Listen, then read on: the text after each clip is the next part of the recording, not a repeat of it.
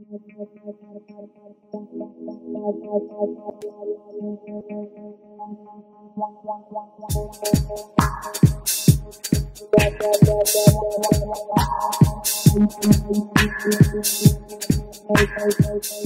there, my name is Jamie Richards.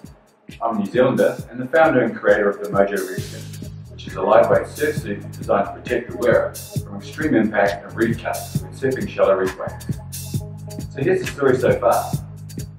Well, a while back, I'm on a boat trip with a few mates, surfing some offshore reefs in Indonesia. We're having a great time. Excellent weather, spotted fishing, scoring good waves. Then out of the blue, wham, I end up getting slammed on the reef. Nothing too major, a reef cut to the ribs and bicep, plus some severe bruising to the hip and ego. Anyway, it was only 3 to 4 foot, and compared to some of the reef rubbings I've seen, it could have been way worse. So it got me thinking, surely there's got to be a better way to deal with this issue of reef gash and bash that all surfers face when surfing shallow reef breaks. So I put my thinking cap on to design a surf suit that will largely remove the likelihood of getting cut or bruised when getting served up on the reef, while still giving the surfer full freedom of movement in the water so as not to affect their performance. The design brief that I put together for the Mojo Reefskin was that it must be lightweight, fit like a second skin, add no heat to the wearer, same as wearing a rashie basically, no slowdown to paddle power or restriction of movement when surfing, significantly increase the level of protection on major reef hits, and no ride up of the reef skin top when getting tumbled underwater.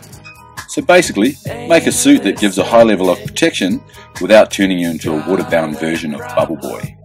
The key to the Reefskin's high level of performance is achieved by placing RGB Hex Flex, which is a lightweight, flexible, impact absorption and cut resistant pad, into a pocketing system that is housed within the top and pant, which is made from a high quality compression fabric. To work out the optimum placement of the RGB pockets, I got together for a brainstorming session with a few mates, Bill Lloyd, Nick Sherman and Travis Potter, all of whom regularly charge some of the most menacing waves Indonesia has to offer. After outlining the concept of the Reefskin to them, based on our collective experience, we compiled a list of the most common impact points to the body when surfer meets reef. And with that done, the positions of the pockets housing the Hex Flex foam guards were finalised and the Reefskin prototypes made. Original Reefskin prototypes were dubbed the Spidey suit, due to the loud yellow and black print that was placed on the pocketing system housing the RGB Hex Flex. This made for easy visual reference when fine-tuning the design, and can be seen in the photos and videos shot while on location testing. So fast forward past the many months of design, prototyping, ocean testing, tweak, more ocean testing, tweak, and it's bye-bye Spidey suit, hello Reefskin proper. The colourways have been toned down for production. The pocketing system for the RGB Hex Flex has been placed inside the Reefskin to greater effect. And with the Reefskin prototypes meeting the design brief as originally laid out, and then some, we're now ready to go into production.